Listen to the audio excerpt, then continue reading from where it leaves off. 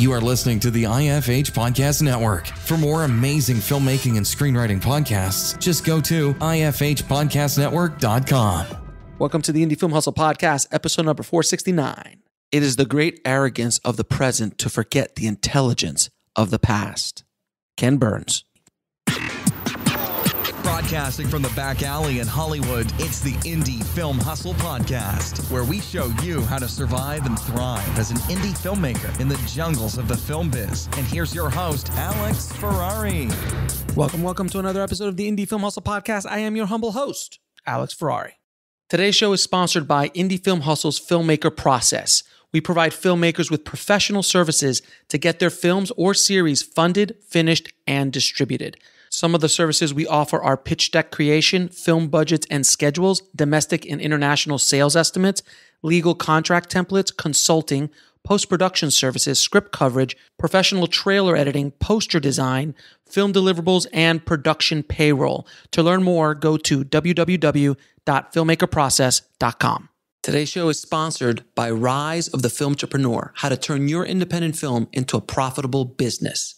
It's harder today than ever before for independent filmmakers to make money with their films. From predatory film distributors ripping them off to huckster film aggregators who prey upon them, the odds are stacked against the indie filmmaker. The old distribution model of making money with your film is broken, and there needs to be a change.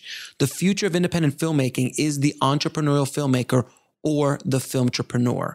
In Rise of the Filmtrepreneur, I break down how to actually make money with your film projects and show you how to turn your indie film into a profitable business. With case studies examining successes and failures, this book shows you the step-by-step method to turn your passion into a profitable career. If you're making a feature film, series, or any other kind of video content, the Filmtrepreneur method will set you up for success. The book is available in paperback, ebook, and of course, audiobook. If you want to order it, just head over to www.filmbizbook.com. That's filmbizbook.com. Well, guys, today you're in for a treat. We have award-winning documentarian Lynn Novick, who is the co-director along with Ken Burns of the new PBS limited series Hemingway. Now, Lynn has been directing and producing landmark documentary films about American life and cultures, history, politics, sports, art, architecture, literature, and so many more for over 30 years. She has produced 80 hours of acclaimed PBS programming and has collaborated with Ken Burns on series like the Vietnam War, baseball, jazz, Frank Lloyd Wright, the war, and Prohibition. These series have garnered 19 Emmy nominations, and she is one of the most respected documentary filmmakers and storytellers in America today. I had an absolute ball getting into the weeds of documentary filmmaking, and we discussed not only the amazing new series Hemingway, but also her other project, College Behind Bars, which was her first solo directing project, and much, much more. So without any further ado, please enjoy my conversation with Lynn Novick. I'd like to welcome to the show Lynn Novick. How you doing, Lynn? Great. Thanks so much for having me. Thank you so much for being on the show. I am a big fan of your work. I've seen many of your documentaries over the years. I have gifted many of your documentaries, especially to my father, who just devoured baseball and other things like that, and jazz. I know you were part of those projects with Ken as well. So, and I'm dying to ask you how the hell you do these things. So before we get started, how did you get into the business? How did you get into being a filmmaker? Yeah, sure. Well, first, before I get started, thank you for having me. I'm a little bit self-conscious because I had some dental work and I am missing a tooth. And so anyway, I ask your forgiveness about that, but it's a temporary situation. So there you are. And there it is. And look, in the world that we live in, a missing tooth is very low on the priority list of things that could happen to you. Yeah. So my phone ringing. Sorry about good. that. I have the ringer off. I don't know why it rang. I'm going to just put it on airplane mode and sure. Do it. Okay. So anyway, in the grand scheme of things, the way the world is working, a little bit of dental work is I'll take that over the worst things that could happen to you in today's world. So. Oh, for sure, especially nowadays. My goodness, yeah, exactly. It's a minor nothing. Yeah, exactly. So how did you get in? Yeah. So, I would say if I look back on my trajectory such as it is now, wasn't clear to me when I was first starting out. I didn't know what I wanted to do when I got out of college. I was very kind of lost. And I actually saw a number of documentaries, both on PBS and in the movie theater back in those days. This was in the mid 80s, that made me think, wow, I don't really know what I want to do with my life. I might go to law school, or maybe I'm going to be a professor. I really didn't know. And I just was so transfixed by the power of storytelling, true stories on a big screen based on history and things that really happened. And I love photography and I loved history. And I just thought maybe I could do that. No idea how or what it would involve. And, if a film is well made, you really don't see the effort. It's like the swan going along and you're just gliding on the water, but you don't see the feet doing all this below the surface. So I had no clue what was involved in making a documentary, or how challenging it can be, or how rewarding, but I just naively thought I'd like to do that. And I actually applied to film school and I got in, and this was in the mid 1980s. There weren't many programs, or I couldn't find any that taught documentary filmmaking. They were all narrative scripted based. And so I decided not to go to film school because I didn't think I had the imagination, frankly, to make up stories and to tell them on the big screen. And I really wanted to tell true stories. So I decided to apprentice myself if I could. And I really did go through kind of an apprenticeship, starting at the PBS station in New York City, WNET, for 6 months. And then I worked for Bill Moyers on a series of programs that he was doing at the time. And then I freelanced for a while. And each job I had, I learned a little bit more about the process and different pieces of it that I could sort of master. So archival research, filming interviews, organizing material, writing a script, different aspects of what kind of goes into any particular film. And luckily for me, I did hear that this filmmaker named Ken Burns was working on a film about the Civil War. And I thought, wow, that's my dream job. And I managed to meet someone who knew someone who knew someone who knew Ken, and literally was so lucky that somebody quit as he was finishing the film. And he really needed someone to come in and help finish up the sort of administrative licensing process for all the pictures they used. So I just walked in the door at the right time. I had enough experience to do the job he needed done. And when we finished that, I was looking for another job. I only had a 6-month job when I first came. And he said, oh, wait, don't leave. I'm going to do this series on baseball, and you should stay and produce it. Wow. And that was for me jumping off the high diving board. I had never produced a series. Let alone baseball. I didn't know anything about baseball. So, what is it, like a 38-hour? Something like that. It's obscene. Well, he and I were joking the other day because the original proposal he told me was 5 hours. It turned out to be 18. Yeah, exactly. So, yeah. So when you work with Bill Moyer, did you work on Power of Myth? I did. Oh my God, you worked with Joseph. So you were there with Joseph Campbell and worked not there, but I wasn't there actually when I came onto the project. And this was a series of interviews with this incredible philosopher, Joseph Campbell, about the power of myth in different cultures and how we tell the same stories in different cultures, whether the Aztecs or the Greeks or the Norse gods. He found these incredible patterns of kind of the human journey. He had passed away before I came on the project. He was quite elderly when Bill started interviewing him. So they were organizing the material. And my job was to find the visuals. So if he mentioned the Aztec ball game, I had to figure out what are we going to show. Or if he mentioned, Star Wars, Gawain and the Holy Grail, we had to find stained glass that could show sort of, he covered such a wide range of topics. And I was, in those days, sending snail mail letters to the far-flung corners of the earth trying to get images to show. Right. And I'm assuming, how did you get the licensing? Well, I guess the licensing for Star Wars was pretty easy because you could just talk to George. That's what Bill did. Exactly. So the Star Wars, right. So George Lucas was hugely influenced by these works and this writer. And so that is how the project, I believe, got started, that Bill Moyers and George Lucas basically agreed that Bill would do the interviews with Joseph Campbell, and they had them at Skywalker Ranch. And then George Lucas let them use the footage, I believe, for, some nominal fee. So that was the organizing principle. And I have to say, when we were working on it, I did not realize how popular it would be. I thought to myself, what did I know? Who's going to want to listen to some old guy talk about the Aztec ball game and Hercules and whatever? And it was huge. It was huge. It was a wonderful experience to see that people really responded to it. Oh, no, absolutely. And I actually saw years later, Bill did an interview with George Lucas on the power of myth on just George Lucas's version of that. We'll be right back after a word from our sponsor. And now back to the show. I remember watching as well. No, I was a huge fan of that. I mean, I've seen that Power of Myth thing 1,000 times. It's just so awesome. And any filmmaker listening today should absolutely watch that. Because also the narrative structure that he talks about is involved sometimes in documentary work as well. Just because that's life. That's what the myth is. Right. It's life, and all our lives have the call to adventure, the refusal. Yes. I don't want to go take that new job in New York. I live in Kansas. I'm scared, but then I go, and the adventures and the tricksters, and that's life. So it is really, really powerful. That's I think why it's so popular.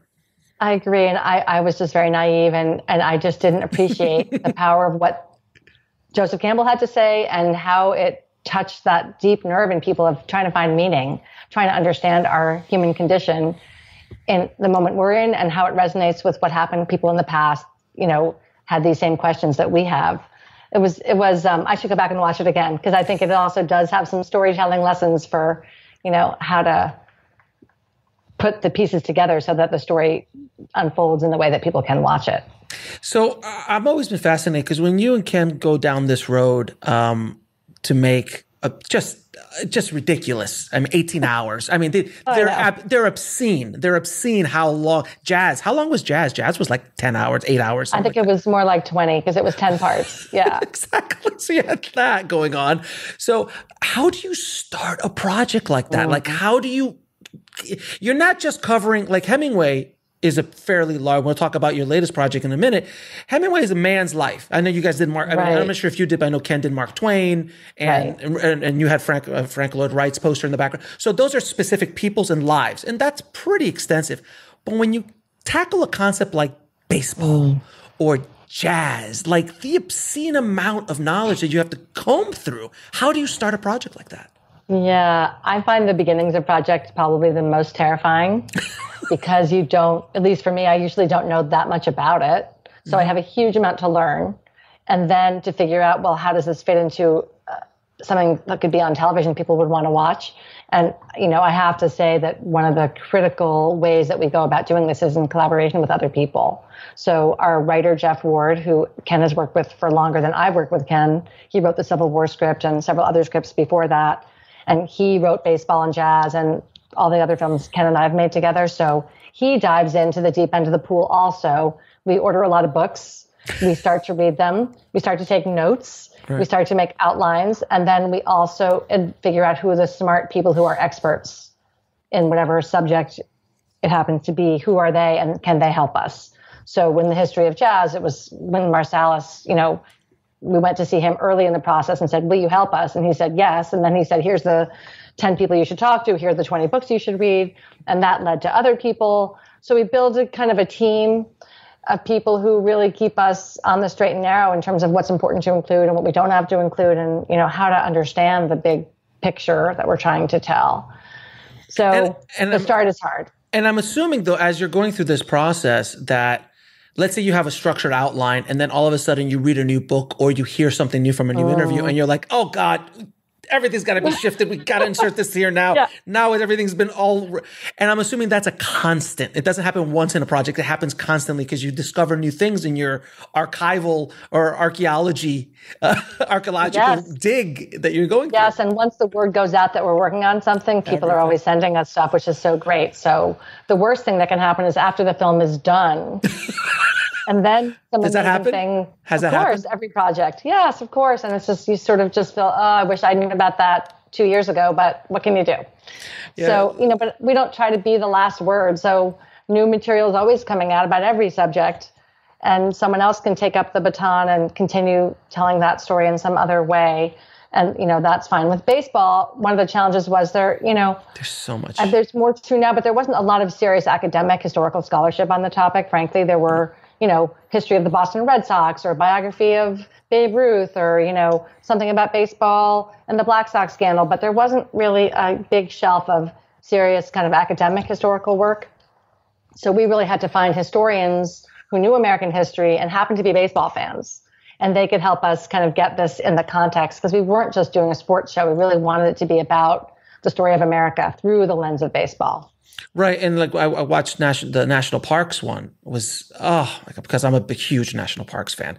And that's actually kind of my dream project as well, because you guys got to travel to every single national park. I didn't work on that, but I know. It was basically an invitation to go to all those incredible places. Oh, amazing. It must have been a rough job. Like, okay, we got to go to Yellowstone again. Oh, we got to go to Yosemite again, But and that's another thing that you guys get to do. And sometimes, obviously, depending on the topic, but you get to meet some of the most interesting human beings who've ever lived, and you're talking to people who either know a lot about a subject or are part of the subject. Like you said in jazz with Marcellus, he's like a living legend. So to talk to someone like that, I mean, that must be amazing as a documentarian to be able to you're talking to history, essentially. Yeah, that's one of the best parts of my job, I would say, is the chance to meet and get to know people, really spend time with them and hear their stories. And, you inevitably understand the history in a completely different way once you've talked to someone who lived through it. So, I mean, I will never forget, we were working on a film on the Second World War, and some of the people we meet don't end up in the film for whatever variety of reasons. So we were trying to find some people who had been on D-Day on Omaha Beach. And I remember going to visit a veteran, and his daughter had contacted us. And this happened a lot on that project, where family members would say, you should talk to my dad or my uncle. So we would go to their home. And I remember going into this man's kitchen, and his daughter said, Dad, Lynn is here. They're making the documentary. They want to hear about your time in the war. And he's saying, okay. And I said, so, after chit chat, whatever, just not talking about the weather, then I sort of got to my point. So I understand you were on D-Day. And he said, yes, I was in the engineers battalion, which means I had to get out early to kind of take out the mines and blow up things that shouldn't be there. And incredibly dangerous job. Okay. So he said, so I'm sort of trying to understand what he's saying. And he said, I got out of the boat. And for me, D-Day, I always think, how do you get out of the boat? I mean, I would not be able to get out of the boat, but everyone's getting out. So you get out, even though you're getting fired on. He said, I got onto the beach. A shell came in and killed my best friend. And then he started to cry, and then he didn't talk anymore.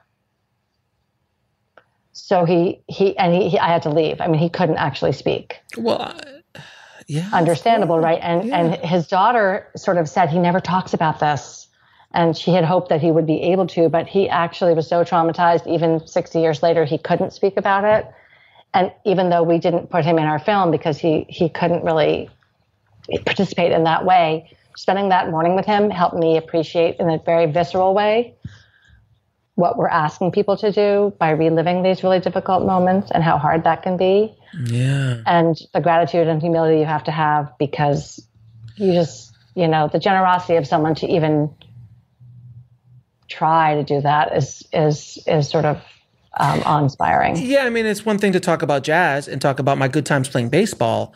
But it's another thing about like the Vietnam War you did, the Great War, World War II, and all these other like dark times in American history. That's what I love what you and Ken do, is that you really are historians of the American experiment. Is there it's all American based pretty much, if I'm not mistaken, right? Is there anything world based?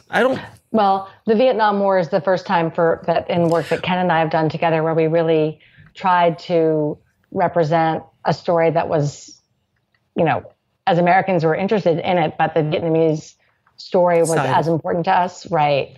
So we tried very hard, and I made a number of trips to Vietnam with Sarah Botstein, the producer, to get to know Vietnamese people who had lived through the war and to hear their stories and hear how they talk about it and what it means to them, which is very different than how we talk about it and what it means to us. Right. So, so that's the first time we've really ventured to another country, another culture to that degree, so that the film hopefully really represented, as best we could do, not just an American story. Right, exactly. Yeah, it wasn't a completely American point of view. It's like the oppressor and the oppressee kind of a vibe, or that's not the proper word, but the antagonist or whatever. Antagonist, exactly. Right. So you got the point of view, because to them, we're the bad guys. To us, they were the bad guys. So we'll be right back after a word from our sponsor.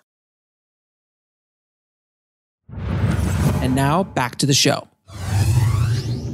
Like I always tell people, everybody is the hero of their own story. Nobody goes to sleep twiddling their mustache going, I'm evil. No, everyone thinks that they're the good guy in their own story, which is... And you're right. And for Americans, the Vietnam War was the first time I think we really had to face as a culture, maybe we're not the good guys. Or maybe we're not always the good guys.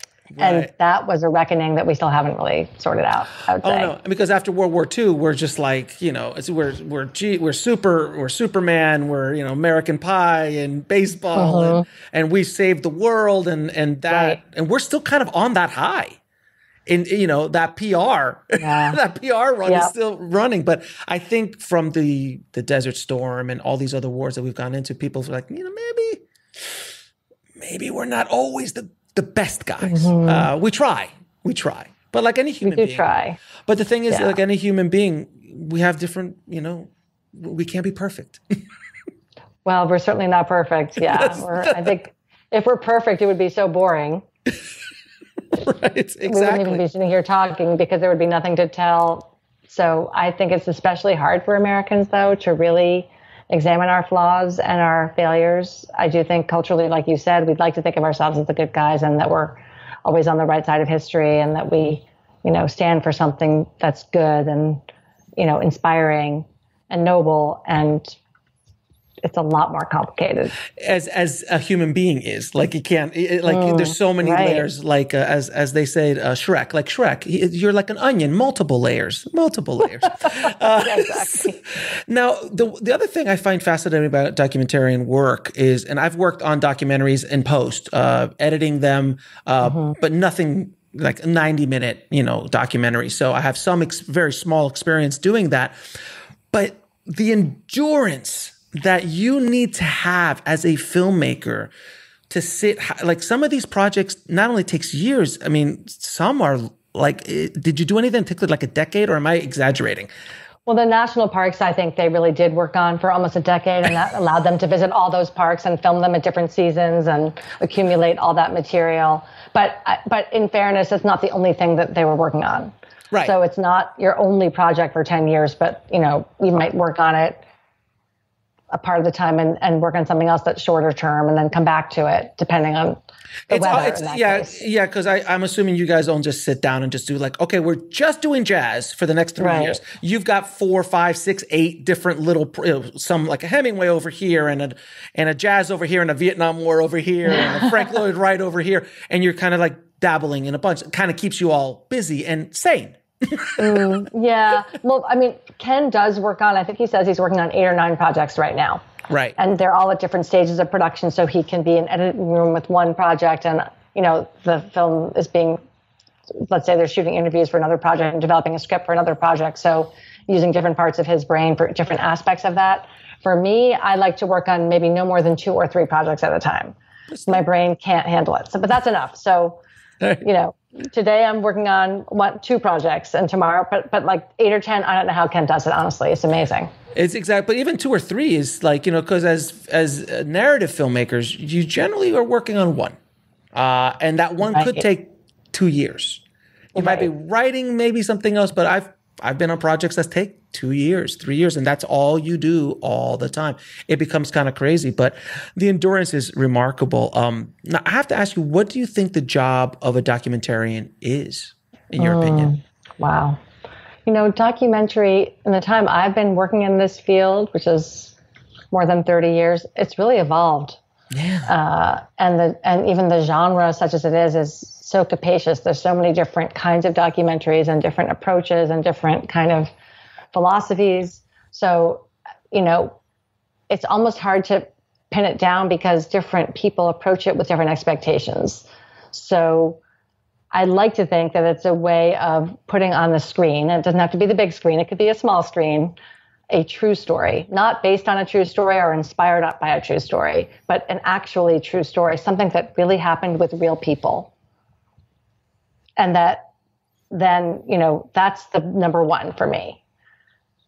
Then is it going to be sort of a story of something that's happening right now? That would be sort of a, present day story that you're following action as it happens? Mm-hmm. Or is it something that happened in the past, like what we have mostly done, although not exclusively, where you're excavating a long ago story and trying to put the pieces together like you would a jigsaw puzzle, mm-hmm. Figuring out what happened. Hopefully it has a beginning, middle, and end. Hopefully. Aristotelian poetics of just, a story that kind of makes sense in the way that we think of narrative, mm-hmm. which means you have to impose some kind of order and some kind of, right? You have to pick out the things that you think fit to get your beginning, middle, and end. You can have some detours along the way.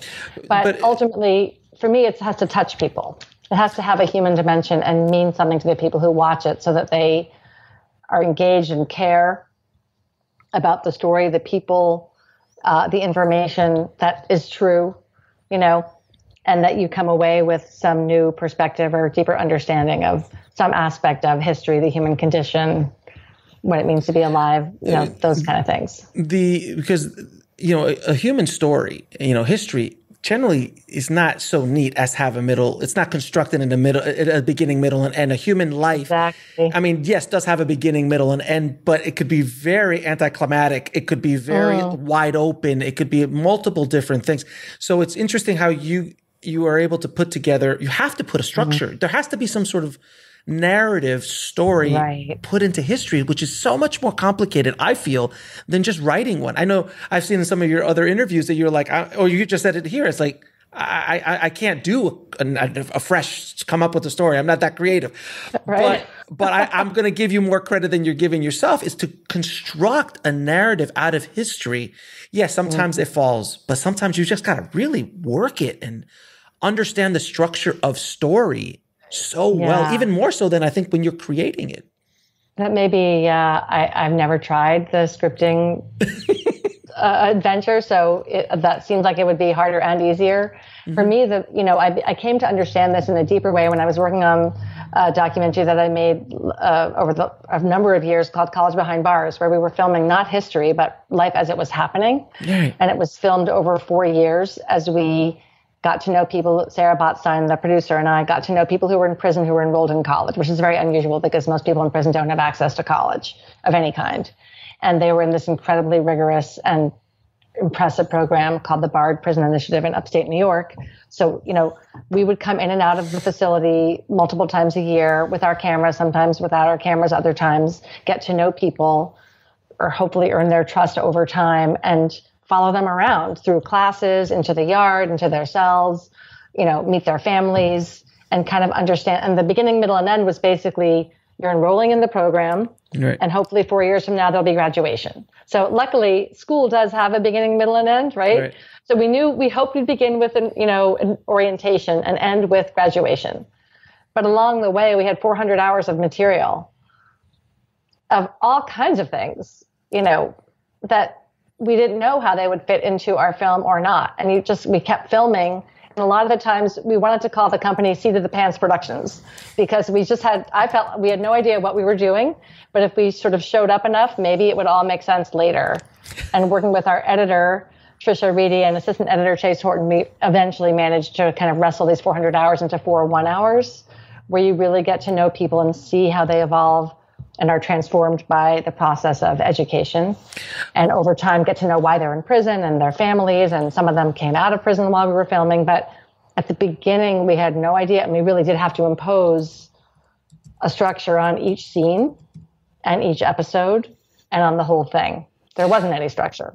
Right. And that's the thing that I feel that with the historical documentaries that you do, they're safer in a sense because you're discovering, you're archival.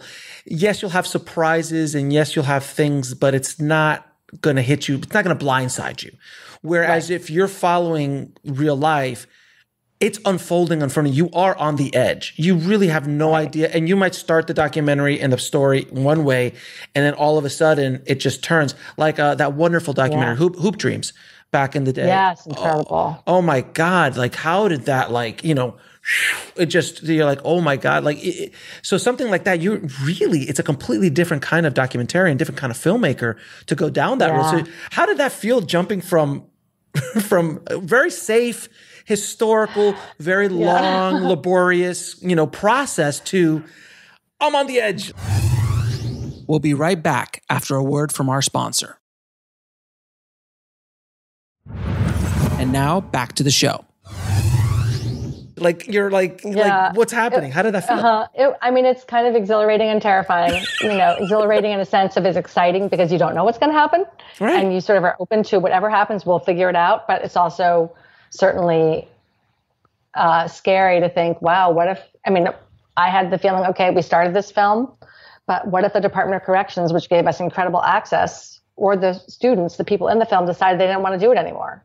Right. That could have happened. Someone could have said, you know what, actually, we're not doing this anymore for whatever reason. Right. That could have happened.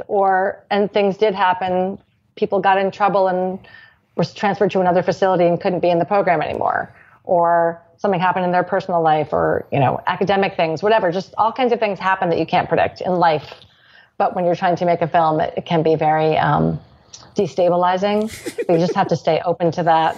But, even with historical films, for the Vietnam War, it may seem like it made all sense when you see the final film, but at the beginning, it was a hodgepodge. We were not at all sure what the hell we're doing. Yeah, because first of all, I've never been to Vietnam. I don't speak Vietnamese. We have to go. I want to go over there and meet people and figure out what questions to ask them, and who to talk to, and how are we going to do that?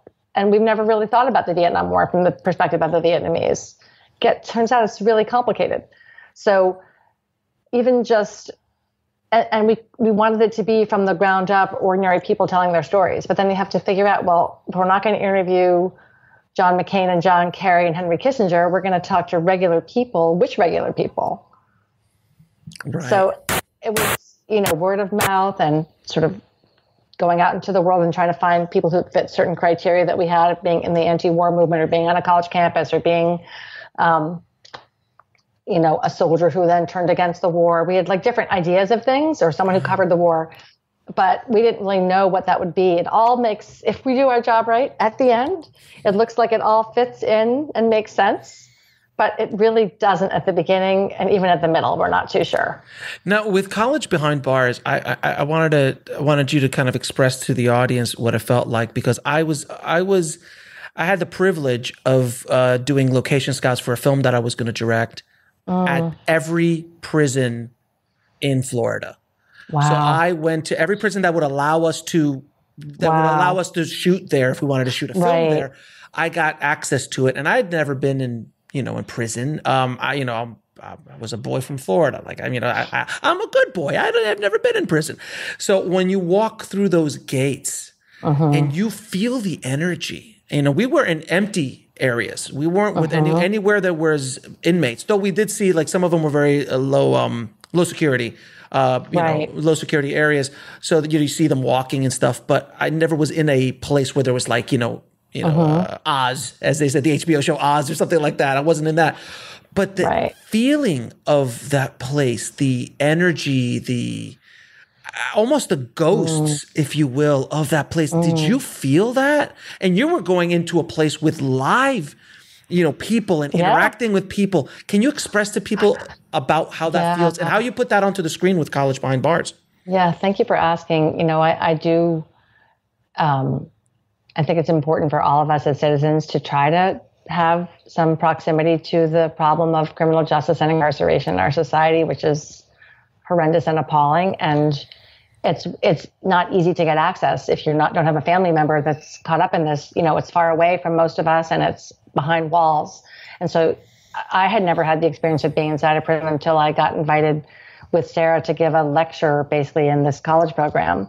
And that we went through the double gate and then the other double gate, and then walking through the, long hallway, and kind of could see the yard over there, and then down another hallway, and then up a day. I remember every step of this way past an officer into a classroom. It's an oppressive, dehumanizing, really just degrading and oppressive environment. And it's meant to be that way. Nothing there is by accident. It's all by design. It's very purposeful.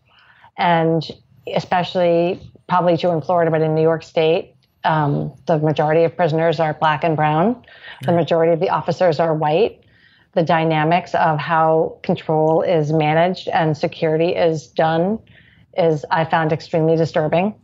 Just, I did feel, I found it really, really upsetting and disturbing, to say the least. And yet, I also think it's easy for us, if we have seen Oz or Locked Up or the other kind of Hollywood versions of incarceration, to have a very skewed perception of what it's actually like. And one of the most profound things that one of the students that we've gotten to know really well said is that suicide is a much bigger problem than homicide inside prisons. Mm-hmm. It's about despair and loneliness and isolation and giving up hope, and a place where there is no hope. And people, decompensate in different ways in that environment. And so we have this image of this violence and, awful things happening, but actually a lot of it is really designed to make people isolated and lonely and to not care. Yeah, I'll tell you, one of the officers that was our tour guide, he actually is like, do you want to go in one of the cells? And I went into one of the cells, and they shut the door behind me. Mm-hmm. And that sound, I'll never forget the sound. I'll never forget the sound, because I'm like, I'm cosplaying this right now. This is not real for me, but I can feel it. It is a feeling, and you were like, it was visceral. And I was a young man. I was in my mid-20s at that time. And boy, was it powerful. And I agree with you. I think if everybody could just feel that, I think our opinions of that whole system, honestly, needs to be readdressed in a very, very, very big way. I agree. Well, this experience that we had, and we spent a fair amount of time inside people's cells with them. And when you see the film, the people that we got to know are college students. So their cells are full of books.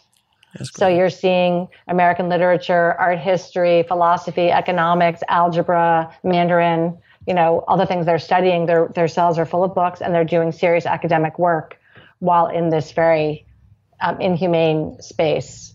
So there's kind of like a cognitive dissonance about that, but also it's extraordinarily inspiring to see that even in this dark place, they hold on to, and many of them have talked about this, just a sense of hope that there's something other than this place. And the way to move through it is to make sure you use your time the best you can, and to, open your mind in whatever way you can.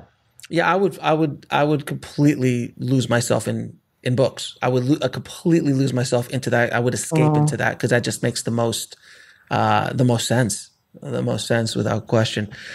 Now, you were talking about 400 hours for this project. 400 hours cut down to 4 hours. Mm-hmm. I mean, I've edited 25 years, so I understand the process. I've never had 400 hours of footage. So how do you I'm assuming it's a team. Yeah. It's not one person. Well, in all honesty, because we're shooting digitally these days, the camera's rolling, especially if we're in a prison where you just, you gotta keep rolling, because you never know. So there's a lot of that 400 hours, probably 50 hours that you don't even ever look at. That just is just like you're walking down the hall or whatever, and you're not really, but nonetheless, we filmed interviews. So we transcribe them, and we pick out the best, moments from those. We filmed a lot of classes because it's a film about college. So in those, an hour-long class might be 5 minutes. That's really interesting. So we sort of like whittled down from the beginning what we'd say the highlights, and then we basically put them in a string out and watch it. And our string out was like 9 hours long. So then it was just, that's not bad though, 400 to 9, Yeah. Right. And in the scope of the projects you do, 9 hours, bad. Yeah, well, we were planning to make a feature-length doc, though, at the beginning. Exactly. So we had 9 hours to boil down to 90 minutes, and I realized that's not going to be possible, it would be possible, of course, but we just decided to go back to PBS and say, you know what, this material is so rich. And they actually had said at the beginning, you might end up with something bigger than a feature, because this is a very profound and, rich story to tell and to get to know people and see what happens to them. So, I have our editors do an enormous amount of the time spent looking at the material over and over and getting to know it really, really well and picking out the things they think work best. And then we would react to that and kind of fine tune and hone with them. And we also brought in the people who were in the film. We'll be right back after a word from our sponsor. And now back to the show. If they had been released from prison, especially, to see it and kind of help us to get back to my point about it being authenticity and being true. Mm-hmm. They live this, and we've got a version of it that we captured with our cameras. Right. But we didn't want to put something out that didn't feel authentic and true to them. Fair. Because you have the camera on for a little while, you turn it off, or you look over here, but something else happened that you didn't notice, and just there's a lot of subtleties to what gets captured on film or on whatever we capture things on nowadays. It's always gonna. It's like I need a Xerox. Like it's just film. Film is gonna be film. I need to film it or I need to tape it. It's just the way it is. I just heard. I heard a newscaster the other day say like, "Oh yeah, we were taping this." I'm like, they were on. It was on an iPhone. It was on an iPhone. Right. Come on, but it's just. It's part of the lexicon. Now, tell me about your new project, Hemingway, which is a fascinating subject. He is such a larger-than-life figure in American history.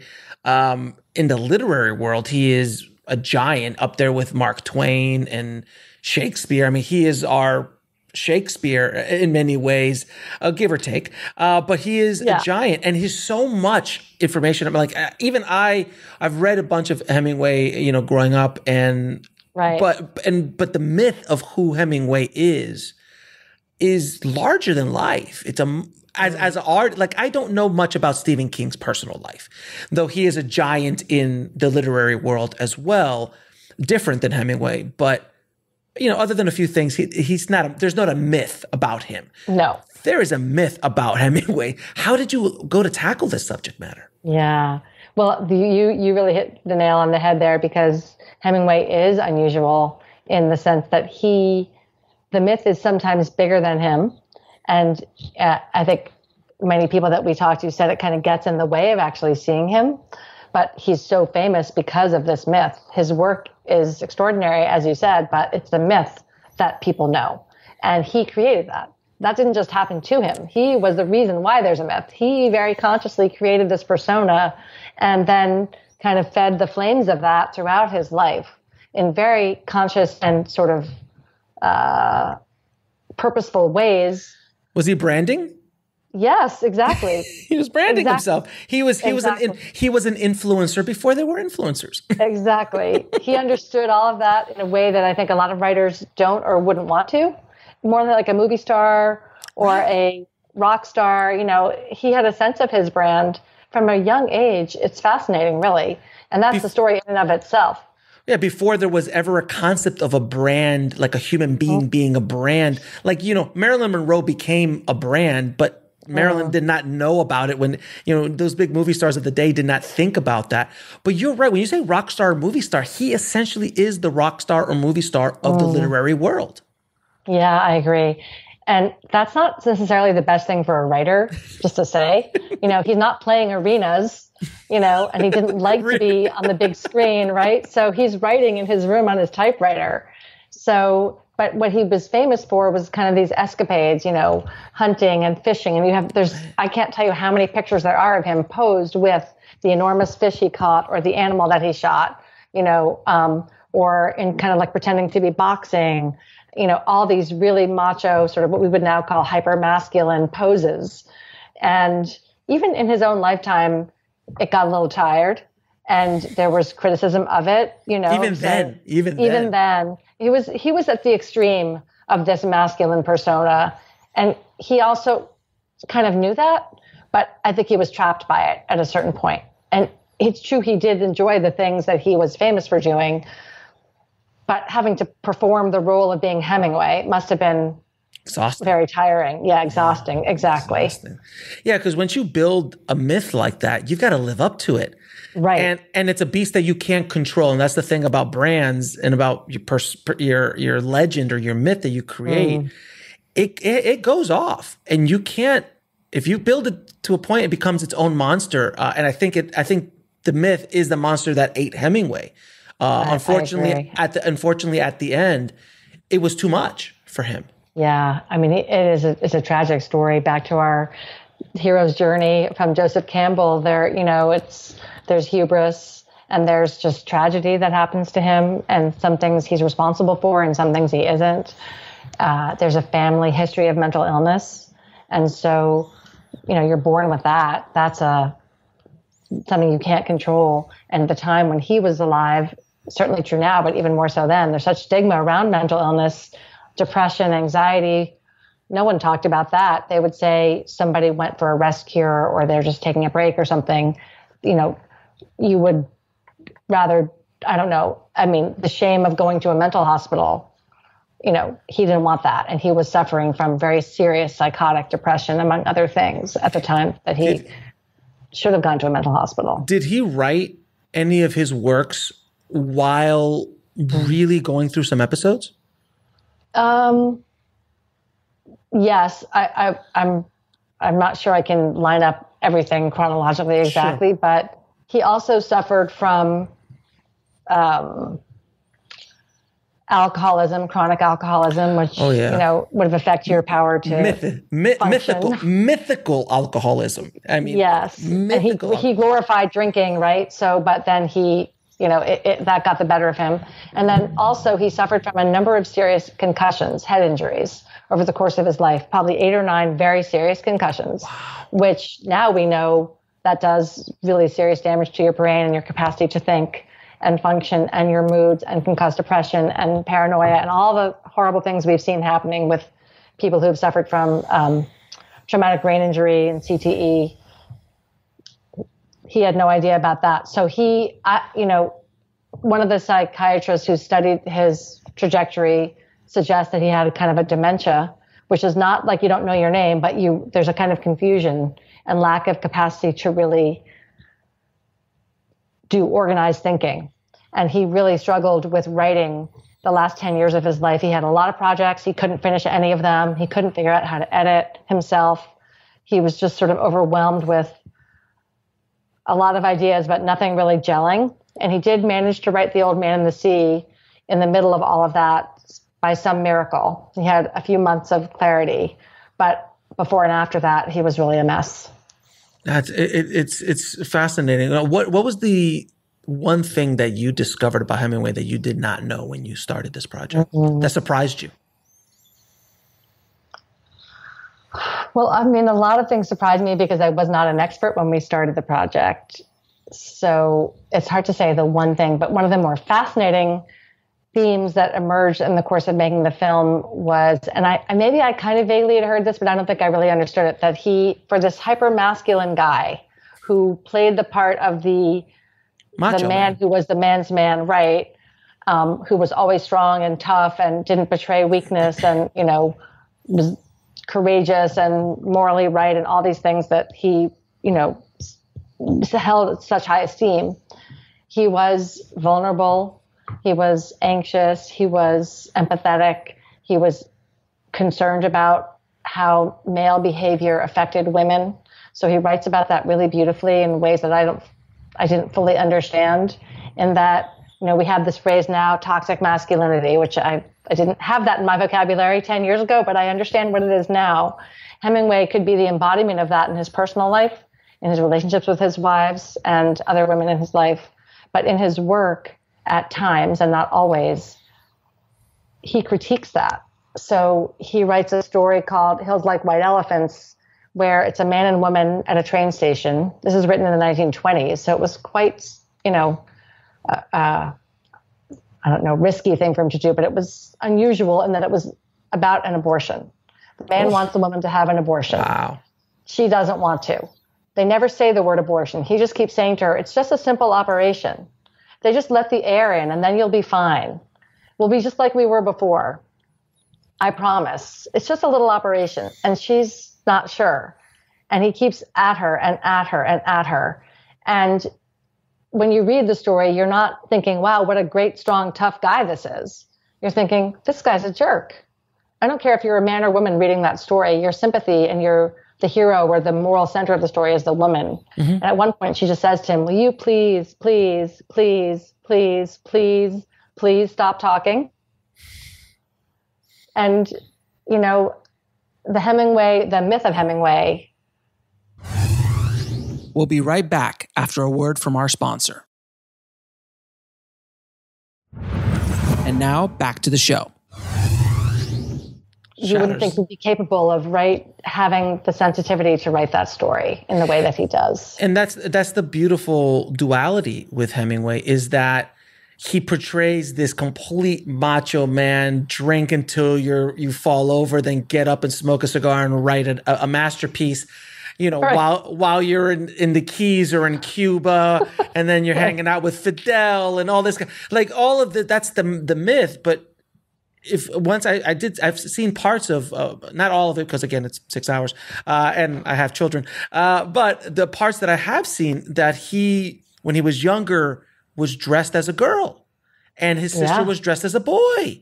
And how about that? Through his life, he actually had his wives cut their hair short. And they would, this gender kind of thing that he would play with. Yeah. There's a sensitivity behind all of that macho-ness, and I found that to be true with. I've spoken to many people in my life, and have met many interesting human beings in the entertainment industry. The more macho big they are, generally the more insecure, the more scared. The more they lash out because they don't want to show any, and they can't show any weakness because of something that happened in their childhood or something like that. It seems very similar to with Hemingway. He put this shield up. I think it was almost a protective thing for him, because he didn't want anybody to know who he really was, but it would slip through in his writing. He couldn't hold it back there. So he's such an interesting character. I agree completely. And you know, that what you just described is something I was sort of focused when we started the project on, this kind of obnoxious myth and some beautiful writing that I loved. And I didn't understand the complexities of what you just described until I've gone all the way through the whole life. And, you know, late in his life, he started to write more explicitly about his interest in gender fluidity and in gender role playing and in a kind of vulnerability in his intimate life.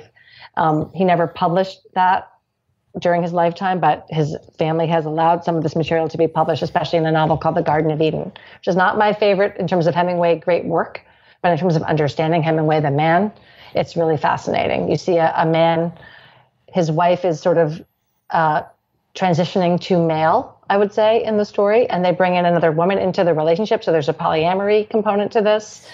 The husband becomes kind of the female in bed with the wife who's becoming more of the husband, and then this other woman. And I mean, it's very interesting and relatable to us today in a way that in his lifetime, I think, you know, he couldn't publish it. Let's put it that way. He really could. Right. I mean, it'd be interesting to see how, I mean, because, and there's that whole concept now, cancel culture.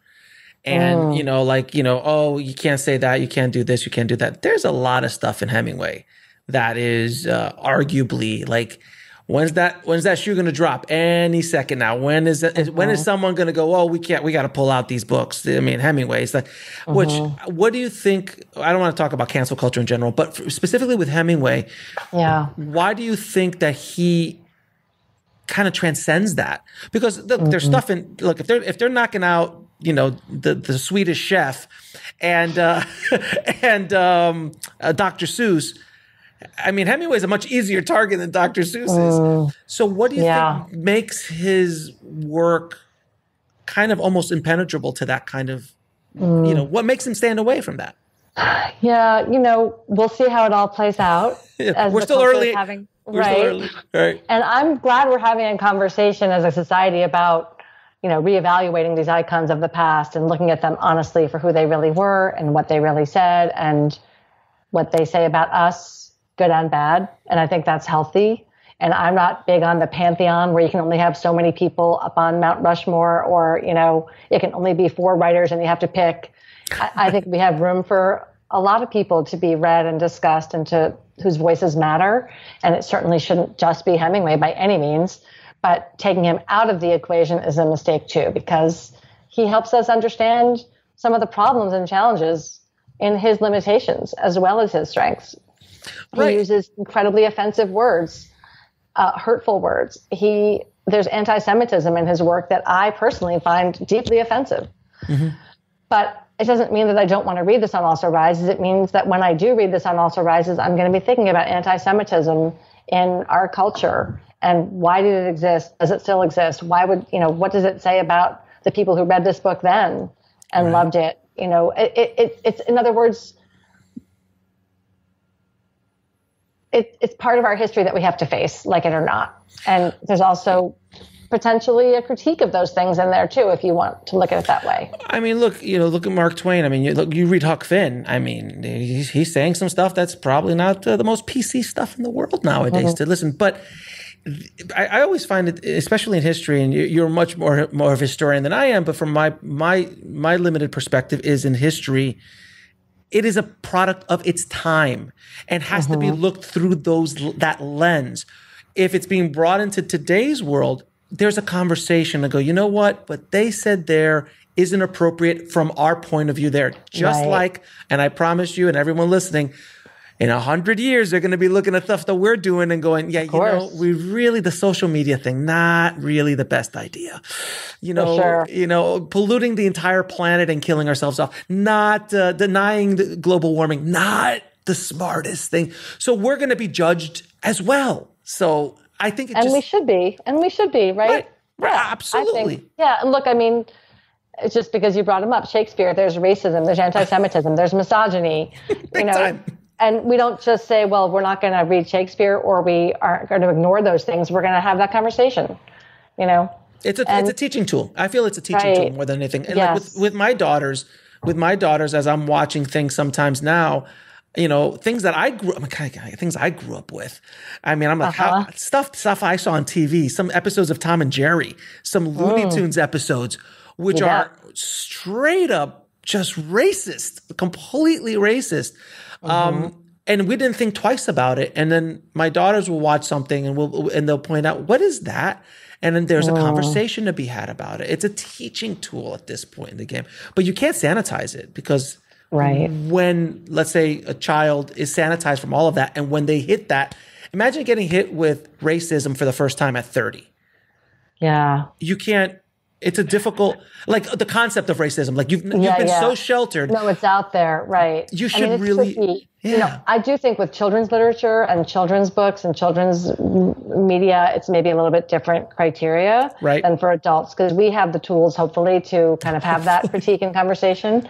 We're working on a film, Ken and Sarah Botstein and I, about America's response to the Holocaust. Oh yeah, and it's about how Yeah. So we're trying to understand anti-Semitism as a factor of life in Germany. And we came across a book that the Nazis put out, a picture book about the horrible Jews and how they are, subhuman and, will destroy you and poison you. And there's beautiful illustrations, incredible, with a devil. And I mean, if you were a kid reading that, you would it's captivating. So I kind of think, well, maybe for children's literature, we have to have different criteria because children don't have the framework. Or the tools, or the tools to process it. I wouldn't want my kid to read that. Right, exactly. So I understand the impulse to remove some Dr. Seuss books and that was done by the estate. I mean, they decided they didn't want these books out there anymore. The Cat in the Hat is still great. The Cat in the Hat is still great. Yeah, and we're living in very interesting times. And as a documentarian, I'm assuming you're looking around going, Jesus, there's so much I want to say right now. There's so many different projects I want to do. But out of all the projects you've done, which is the most difficult? Which is the one that was the longest, just even if it wasn't time-wise, just difficult to get through? Because you've tackled some tough subject matter. I think truly the Vietnam War series and the College Behind Bars, which we were working on more or less at the same time, both were dealing with enormous traumatic experiences and tragedy And College Behind Bars was also an uplifting story of transformation, but there's tragedy and devastating human experience within it. And the Vietnam War is just an unending tragedy. So spending the time to get to know people who are still carrying that loss and grief unprocessed, and anger and rage and disillusionment, especially with our country, as we said before, sort of, we weren't always the good guys, and our leaders lied to us and let us down and told us we were there for one reason or other reasons, or the reasons kept changing, or said we were winning when we weren't, or minimized casualties on all sides. Just the kind of the betrayal, I would say, of the American government. We'll be right back after a word from our sponsor. And now back to the show. Of the people by the government, and the Vietnamese government, not a whole lot better, by the way. So you just have epic tragedy on all sides. Kind of sitting with that for all those years was difficult to. Day in, day out. Yeah, that must have been rough. Emotionally, difficult. Spiritually, it must have been rough. Yeah, and spending time with the people who were still carrying that weight, and then, watching the film as it evolved with some of the veterans that we got to know, and some of the people who protested the war and still felt very raw about it. It was really painful. Mm-hmm. I think so that experience that sits with me, and there are some days on both of those projects of especially filming interviews with people who shared extremely difficult stories and really opened themselves up in ways that I have never experienced before. Was just a profound experience that I will never forget. Now, I have to ask you, because I just need to know your opinion. Okay. What do you feel about the rise of the docu-series? Of Tiger King, of those kind of, that's why I know you cringed right there for people not watching. She cringed. I want to know what a true documentarian who is, considered a very serious, award-winning, someone who's deadly serious about what you do, for decades now. There is a rise of docu-series, and some are really good. Some are, Tiger King is just what it is. I'm not specifically asking you to comment on specific ones unless you'd like to, but just in general, the whole rise of docu-series, because there are some docu-series that are fascinating to watch. Absolutely. There's absolutely. Which is the one we just watched. My wife was watching the one on the Menendez brothers, and now that there's a whole movement to free the Menendez brothers. And I'm like, are you, like, there's a bunch of millennials that are like, free them. They were like, what is going on? And watch that whole series. My wife and I were just like, are we, or Free Britney? Like that, that whole thing. Yeah. That was a fascinating documentary. She's just sitting there going, again, and please, what you and Ken do are completely different. I'm just curious. I'll wade into this.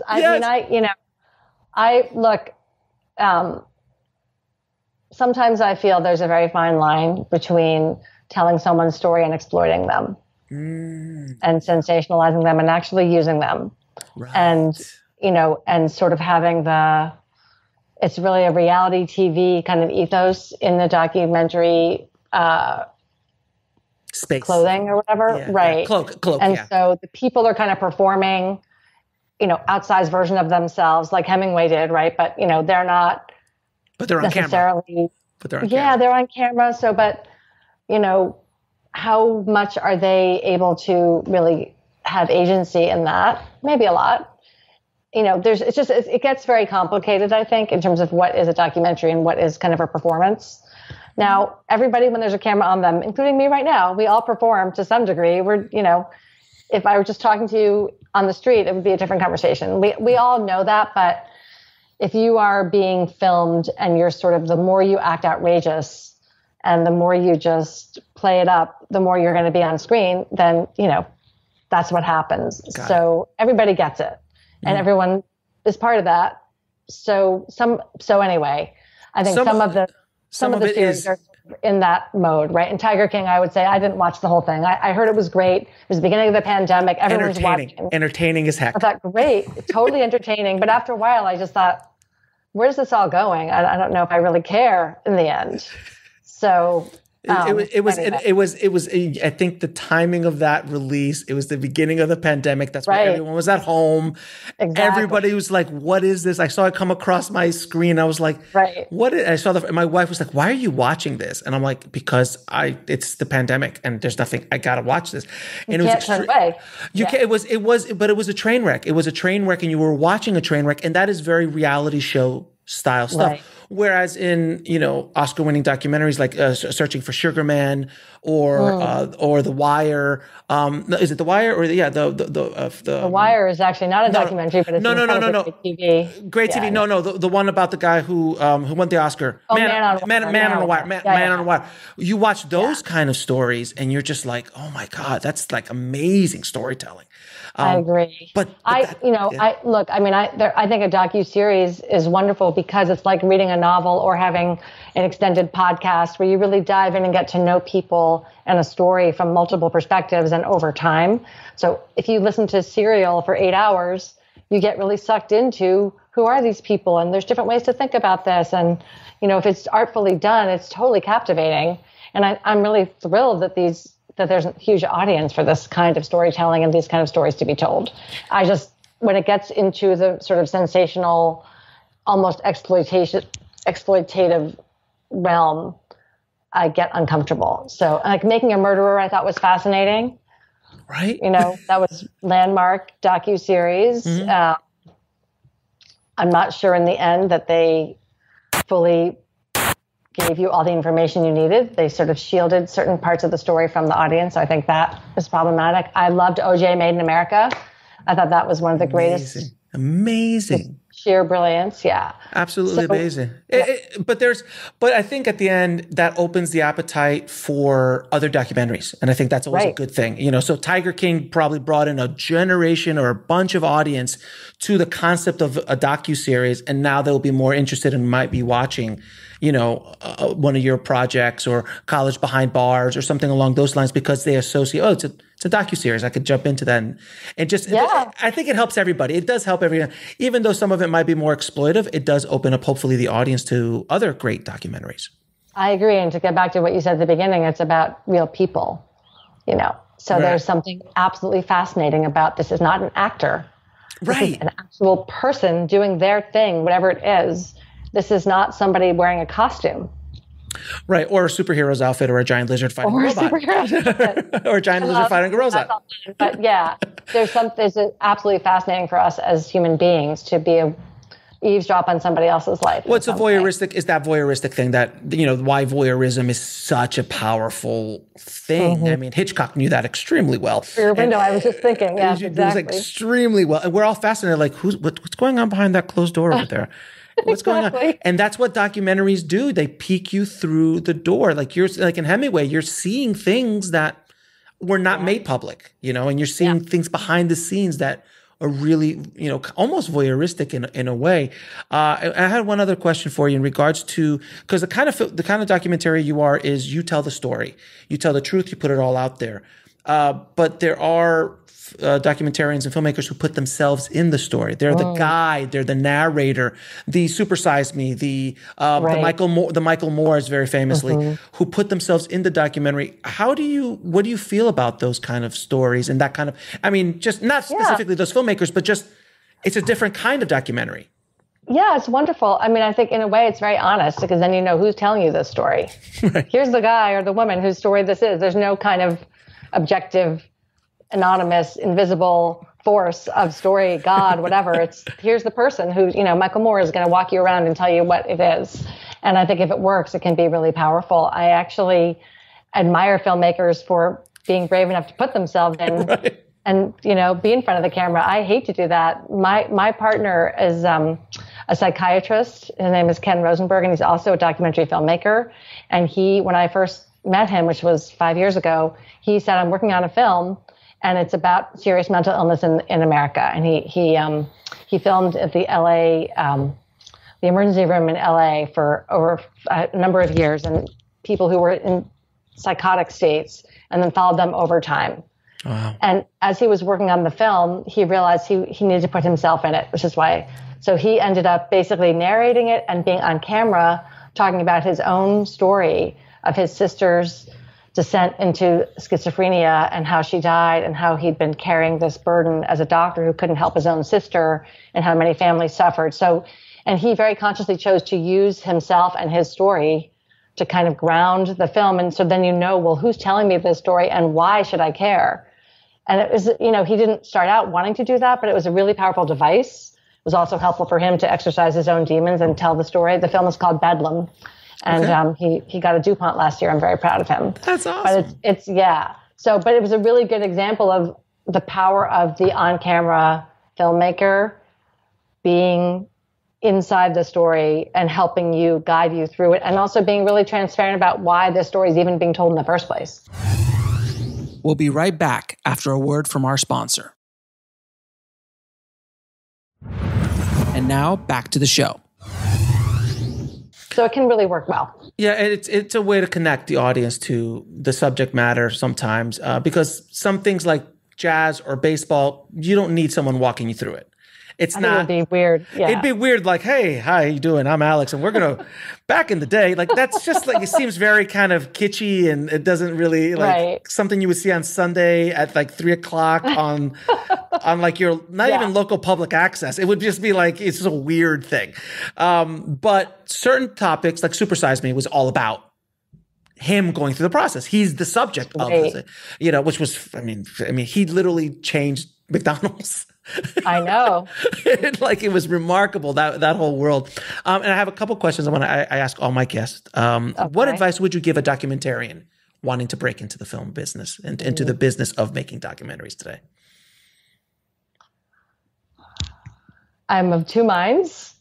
Let's explore both minds. Okay. I think, be sure you're passionate about the story you want to tell and why you want to tell it, and really drill down on that, why you care about it and what you can say that hasn't been said. Mm-hmm. And then most important, how will it affect the people who you're going to be filming, which is sort of back to our Tiger King point. Is this going to be something that your subjects will be okay with when it's over? And I'm not talking about expose of, corporate malfeasance. Like if you want to make a documentary about Purdue Pharma and the Sacklers, go for it. They deserve whatever bad things can happen to them as far as I'm concerned. Right? But if you're talking about ordinary people and you're going to, but if you're going to film just your neighbor and their relationship with their dog or something like the Truffle Hunters, let's say, I don't know if you saw that, right? Yeah. So why are you doing it? And what are you trying to say? And is it honorable? I think, because I to our larger point.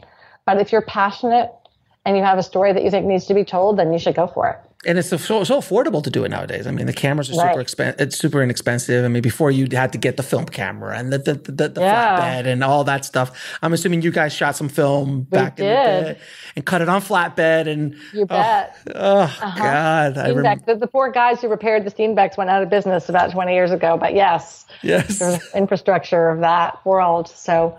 I think the mode of production is much cheaper and more available and more democratized. You can film it on your iPhone. You can cut it on your laptop. You can put it out on YouTube. So the barrier to entry is zero. So it's more just, is the story worth telling? Is it really important? Is it going to be worth you spending X amount of time of your life to tell this story? Now, what is the lesson that took you the longest to learn, whether in the film industry or in life? Wow. That's such a profound question. I'm not sure I can answer it. A few things come to mind. It took me the longest to learn. I've learned a lot of lessons. So, I don't know if it took me the longest to learn, but it's something I hold on to, is how important it is to just be present. And especially now it's so hard because we're so distracted. I haven't looked at my phone the entire time we've been talking. And that's maybe a record, for today. So but that's, I'm here with you. I'm not doing anything else. And that's great. We've had a great conversation. And I think we lose that so easily. It just, how often have I been doing something and I get distracted and then I'm lost and then I don't come back to where I was. And so staying focused and being present and just letting things happen because you are present is really, really important. And I think it takes a lot of discipline to do that, especially now. It's really, really hard. So. And 3 of your favorite films or documentaries of all time. Oh, wow. Okay. Well, films of all time, I would have The Godfather way up there high on the list. Yes. Which, I don't know. That's a desert island movie. I could watch it over and over again. Sure. So there's a few others. There's documentaries. There's so many. I don't know. That's really hard to say. Wish I had prepared for that. I had a list. What comes to the top of your head at the moment? Well, interestingly, on the Francis Ford Coppola sort of genre, The Hearts of Darkness, it's such a, right? Eleanor Coppola, his wife, did that. Oh my God, what an amazing documentary. An amazing documentary. It's about the making of Apocalypse Now, for anyone who doesn't know. And Apocalypse Now is kind of a flawed film, but has moments of brilliance in it. And her telling of how challenging that was. I wasn't a filmmaker when I saw it, but it really stuck with me. Eyes on the Prize, which was a series on PBS in the 80s about the civil rights movement, had a huge, profound impression on me because it was the first time I'd seen that kind of storytelling of just regular people who were witnesses and participants in history telling their stories, such an important historic experiences of our country that I had read about in books, but I did not understand. And seeing Eyes on the Prize brought that epic time in our history vividly to life in just indelible ways. So that's way up there on the list for me. Well, Lynn, it has been an absolute pleasure talking to you, all things documentary. And I tell everybody out there to please go watch Hemingway and all of your films, honestly. I mean, if you've got like a year or two to put away, because it's going to take you a minute to watch it all. That's true. How many hours have you, I read somewhere like 80 hours or something like that if you've something produced? Like that, but it's been 30 years. Right. So, I mean, it's not like you just did that last week. I mean, it is what it is. But thank you so much for doing what you do and fighting the good fight as a documentarian and telling the truth out there and helping get a little bit of clarity on your subject matter. So thank you so much. I appreciate it. Thank you, Alex. It was a great conversation. I really want to thank Lynn for coming on the show and dropping her knowledge bombs on the tribe today. Thank you so much, Lynn. I would recommend that everybody listening head out and watch Hemingway on PBS, and you could also watch it on PBS's channel on Amazon Prime. Now, if you want to get links to anything we spoke about in this episode, head over to the show notes at indiefilmhustle.com/469. Thank you so much for listening, guys. As always, keep that hustle going. Keep that dream alive. Stay safe out there, and I'll talk to you soon. Thanks for listening to the Indie Film Hustle podcast at indiefilmhustle.com. That's INDIEFILMHUSTLE.com.